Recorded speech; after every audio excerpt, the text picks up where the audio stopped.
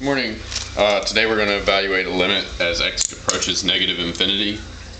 It's the limit as x approaches negative infinity of the cube root of 16 minus x squared divided by 4 minus x. So we can look at the form, and as x goes to negative infinity, x squared goes to positive infinity times a negative. Cube root of a negative is a negative, so we get negative infinity on top. And then as x goes to negative infinity, in the denominator we have negative infinity times negative is a positive infinity. So that is an indeterminate form, infinity over infinity, regardless of the signs.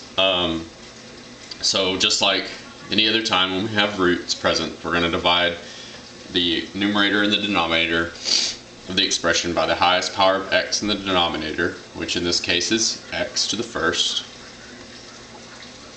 So we'll take the limit as x approaches negative infinity, the cube root of 16 minus x squared divided by x divided by 4 divided by x minus x over x. We'll simplify. X over x is of course 1. And then we'll move this x into the cube root by rewriting it as the cube root of x cubed. So we'll say the limit as x approaches negative infinity of the cube root of 16 minus x squared divided by the cube root of x cubed.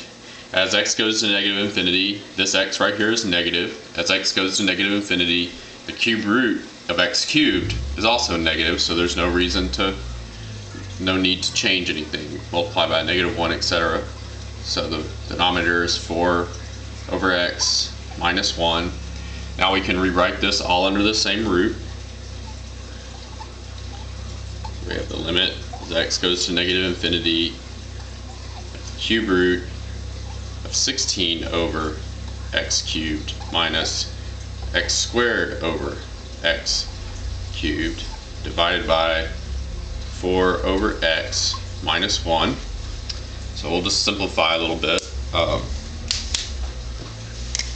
That x squared cancels with the 2x squareds in the bottom there, and we have left with the expression the limit as x approaches negative infinity, cube root of 16 over x cubed minus 1 over x divided by 4 over x minus 1. So now we take the limit. 16 over x cubed, as x goes to negative infinity, is going to 0. 1 over x is going to 0. 4 over x is going to 0, leaving a -1 in the denominator.